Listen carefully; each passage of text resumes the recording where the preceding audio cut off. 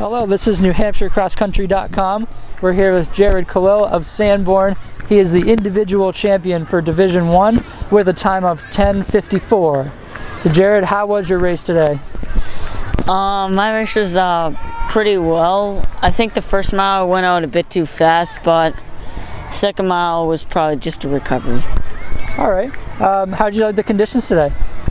I like the conditions today because it wasn't sunny at all. It's just a nice cloudy day. Awesome. How was the course for you? I liked the course. It was nice and flat. There wasn't like too many uphills at all. How did your team support you today? My team supported me. We usually talk over things at the start, and we just gave it everything we had. That's what I told my team, and my team told me that too. Awesome. So how was your preparation for today? Can you talk a little bit about your strategy coming into the race? So I wanted to get out fast, so I didn't want to get like boxed in.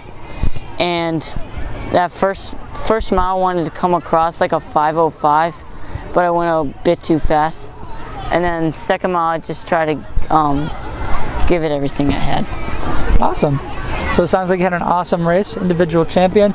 So now that the season has come to a close, what's your favorite winter sport?